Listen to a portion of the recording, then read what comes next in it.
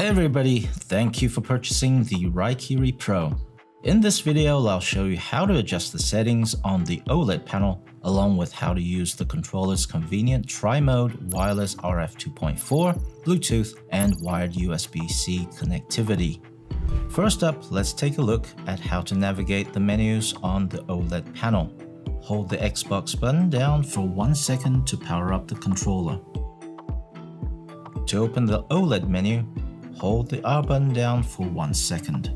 Once open, you can scroll down through the menu options by pressing the R button. You can go back to the previous page by pressing the L button.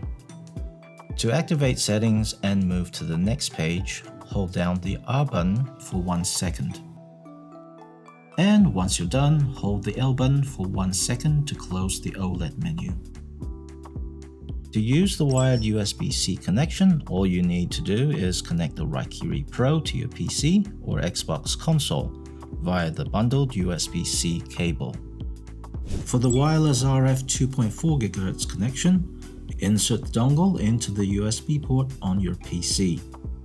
Activate the OLED panel, double-click the R button to enter the connection menu, and navigate to RF 2.4 GHz. The LED indicator will flash and then glow white once a connection is established. And finally, for the wireless Bluetooth connection, double-click the R button to enter the connection menu and navigate to Bluetooth. The LED indicator will then slowly flash white. Hold the pair button for 3 seconds until the indicator starts flashing rapidly. On your PC, locate the Bluetooth icon on the taskbar. Add a device and select ROG Raikiri Pro from the list. Then click Finish. The LED indicator will flash and then glow white once connected. For X input compatibility on PC, download and install the driver from the official website. Ensure you have extracted the folder before clicking on the installation file. I hope this video helps you make the most out of the OLED panel and tri-mode connectivity options.